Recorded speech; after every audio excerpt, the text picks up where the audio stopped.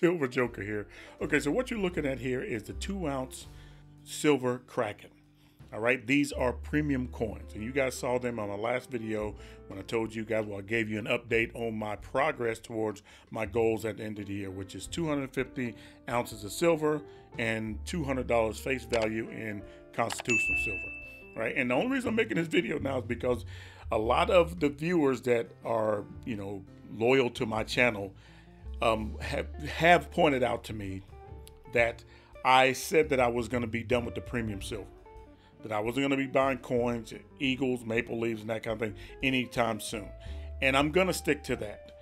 And I do realize that these coins here, these 2-ounce Krakens, are coins. They are premium coins. They carry a premium. But what I didn't tell you in the last video is that these coins right here comes from a good friend of mine, Silver 5150, who gave me a heck of a deal on them. Now, we had some other things going on, some other things that went into that deal, into that acquiring these 16 ounces, 8 of these coins. And I guess I should explain that a little bit, but I got these at as close to generic silver prices as one could get. So I got these well below what they are going for online in the secondary market, well below that. So I'm going to add them to my goal. Last video, me and Silver 5150, we had a debate. I also posted a video where I told you guys that I think $1,000 silver is ridiculous. Now, I'm not backtracking on that. I still believe that that is a ridiculous amount for silver anytime soon. Definitely not in my lifetime. Now, if it happens, of course, I'm going to be happy about that, but I really don't see it happening. And I gave you guys a lot of the reasons why I don't think it's going to be reality anytime soon. But there's something that I do need to explain.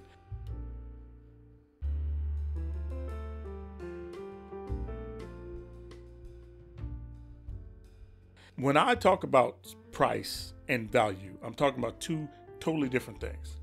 Value is what we put on silver, is what you're willing to pay for silver, is what you're willing to take in payment for your silver. That is the value, and that's personal. That's you. That's what you put on your silver, the value. The price is derived from the market. That's the market valuating silver with a price. Probably all done with computers and algorithms. Who knows? Maybe it's witchcraft. I don't know. That's spot price.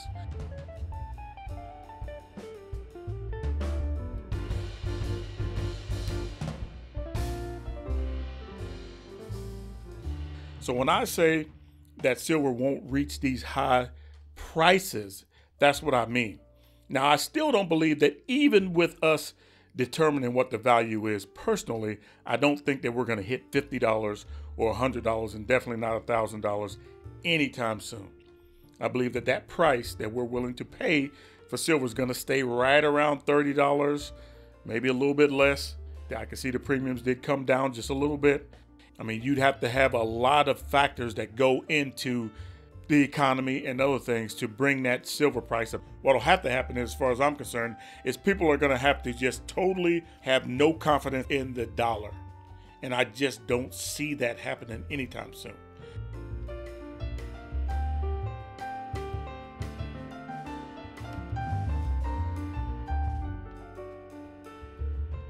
I think what people see is there is a need to have something other than fiat currency just in case something happens with our money system.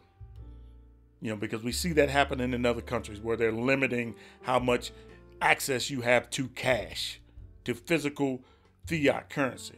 And so I think a lot of people are starting to see that maybe there's a little bit of an issue there, maybe a little bit of urgency there to kind of have something else instead of relying on the government's idea of your financial health, which is the dollars.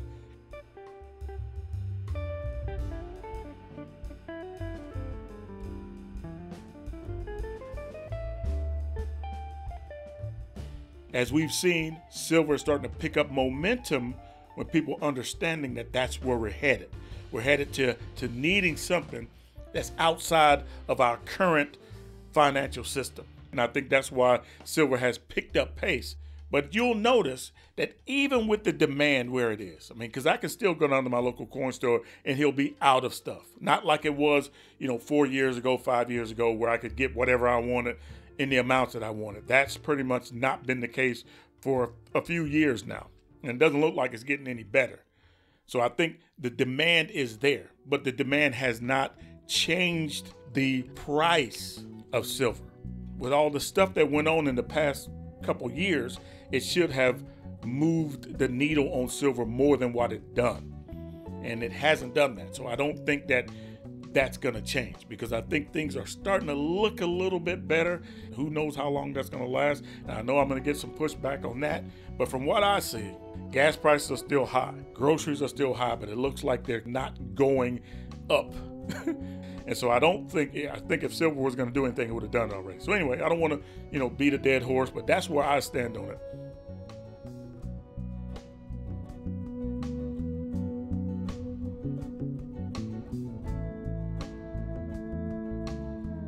So I really wanted to make this video just to kind of clarify that so you guys, because I tell you that the price and the value is different.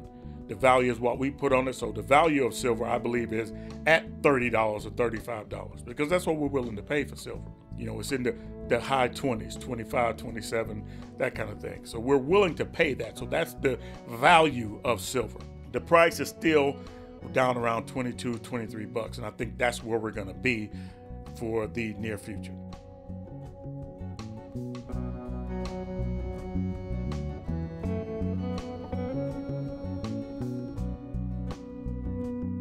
Anyway, just a quick video today. I'm gonna start making a lot more of these little quick videos where I can touch base with you guys, kind of, be on the air kind of every day, or try to be on the air every day, short videos.